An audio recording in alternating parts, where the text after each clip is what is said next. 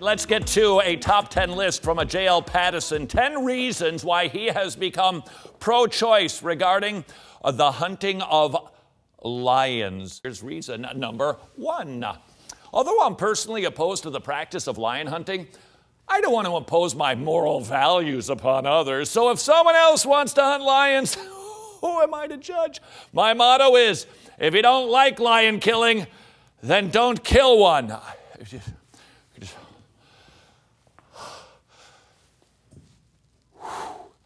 That is sarcasm. Reason number 2. It's clear that laws against lion hunting won't stop lion hunting. It'll only make lion hunting dangerous for the hunters, because banning lion hunting will drive hunters into back jungles to seek unsafe hunting. We do not want to return to back alley hunting. Okay, I've got an idea for this. Well, let's just do every other one, because these are just like number 3. Anti-choicers sit atop their moral pedestals and dictate that others shouldn't have safe and affordable access to lion hunting, proving they only care about lions and not the hunters. We've heard that, haven't we? When it's applied to lions, we go, what's the deal? It's ridiculous, and that's exactly what sarcasm is intended to do. Point out the ridiculous nature of somebody's position. Here's number 4. What's the harm? Lions are only blobs of tissue, cells, muscles, and skin. It's just like killing a cockroach. Adrian, number 5, if you'd be so kind. Lion hunting should be safe, legal, and rare. But in those cases when a lion is killed, just think of all the good things that come from its death. Just think of all the research that could be done with the lion's harvested organs. Anti-choicers only care about lions, not the countless people who could benefit from the stem cell research done on the harvested lion's organs. Here is number 6.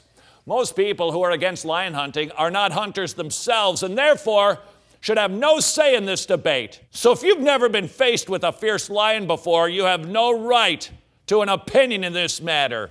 If you're a man, if you're not a lion hunter, here's number 7. Adrian? Allowing hunters safe and affordable access to lions liberates and empowers the hunters.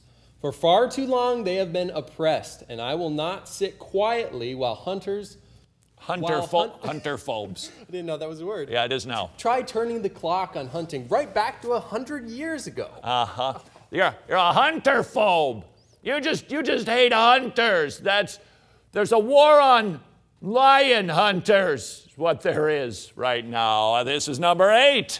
Tax dollars should be used to fund poor lion hunters so they have the same access to lion hunting as the rich. Number 9. Lion hunting is simply the playing out of the survival of the fittest. Darwin would be proud. Who are we to interfere?